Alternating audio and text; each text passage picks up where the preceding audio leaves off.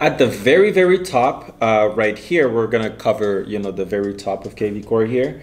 There is a magnifying glass. You can use this magnifying glass to search for contacts, and then you have a button that takes you to the marketplace where you can purchase additional, features for KvCORE. Or different integrations or upgrades to your website, plenty of different things there. The free version is already jam-packed with a lot of great features, so I would recommend mastering everything you have at your disposal first before you start purchasing extra things. Okay, but that is what you can find in the marketplace. And then we have the quick actions button. So this button is going to be a blue button that says quick actions all the way at the top. And this bar up here, by the way, will always be displayed no matter what screen you're on KvCORE. So this is going to be always there for you to click on. So the quick action button, when you click on it, it will give you a few options here. You can quickly add a contact, quickly make a call, add a note, add a task, quickly create a blog article, or quickly send an email. So if you're in a rush and you want to do something very quickly, this button is going to be your best friend. You could just open up KvCORE and click on the quick actions button to go ahead and do, perform some of those actions there. Next up, we have this little mail icon here. So KvCORE can actually link to your email provider so that you can see your email straight from KvCORE instead of having to log on to maybe your Gmail separately in another tab. Okay, so that is what you will find here. And a lot of people don't know this. I'm actually going to disconnect my account so that you see what this would look like from scratch. So when you click on it, initially, this is what you will see. So as of right now, you can connect a Google Mail account or an Outlook Mail account, which I would say is what most people have nowadays, either Gmail. If you have Yahoo or any other providers, you may not be able to connect it as of right now, but hey, by the time you're watching this video, it might be one of the options. But if you have a Google account like me or an Outlook, all you would need to do is, again, click on the little mail icon up top here next to the quick actions button, and then go ahead and click on connect a Google Mail account. What that will do is it'll open up a new tab, and then it will ask you to sign in with your preferred email address. Okay, so in my case, I'm going to choose this first one here, and then it's going to ask you, are you allowing Inside Real Estate or KvCORE to access the information cited above. I'm gonna click allow. And once I do that, KvCORE will reload. It'll take me back to the initial page.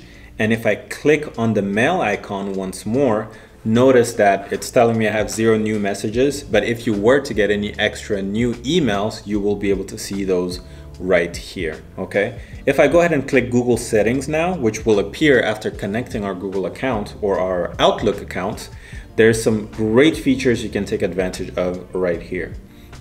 So when you click on Google settings or Outlook settings, whichever one you connect, it's going to show you different things you can toggle on. So I can sync my unread emails or my contact emails through here. So that means anyone that sends me emails, I'll be able to see them straight from here, like we already mentioned. And then down below, we can also sync our Google Calendar with KvCORE. Okay, so if I go ahead and switch this on, all the actions or events I have on my calendar will now be synced with KvCORE. So that now gives me the ability to have all of those resources in one place. I can see my emails in one place and all the events on my calendar in one place, okay, which is a very powerful tool. It kind of concentrates everything you need in one central spot. And then right below that, which is the most important feature that comes with connecting your email account, I would say, is the ongoing contact syncing. Okay, so by switching this on, sync all Google contacts or Outlook contacts with KvCORE is whenever you go ahead and save a new contact onto your phone, which most often than not is connected to your email account, what that contact will now be synced with KvCORE. And Inversely, whatever contact you save onto KvCORE will now be pushed through and synchronized with your mail account, which then will pop up on your phone.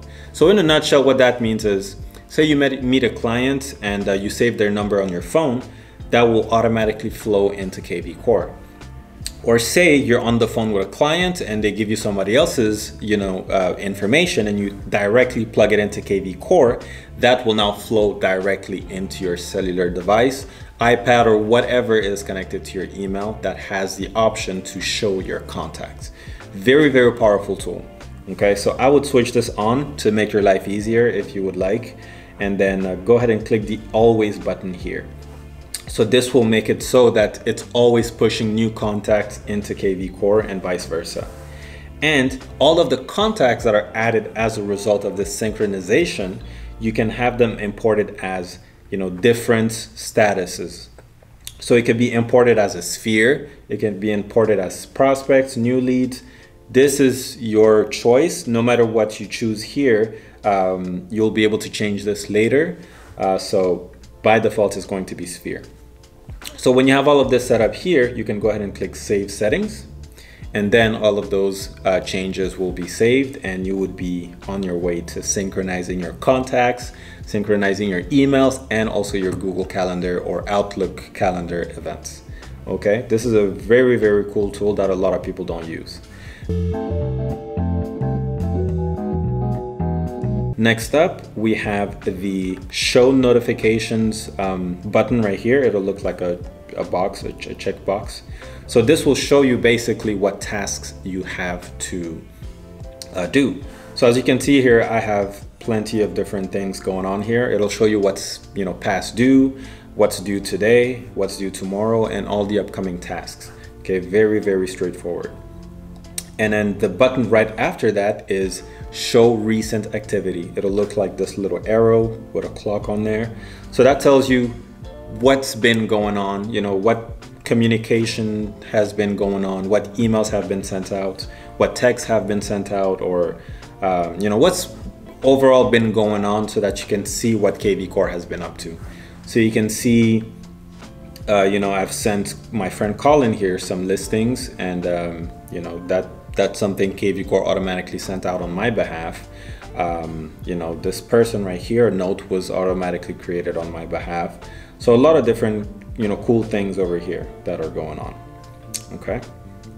So right after that, we have show chats. So this button right here will show me all of the different chats that I have opened up to keep track of my communications between my client and I. Okay. And if you don't know, KvCORE now offers an application that's free of charge that comes with KvCORE that you can send out to your clients, and it will be branded to you. The app is called the 360 Home app. Okay, and we'll touch on that in a different video. Okay, so that is what this chat button does.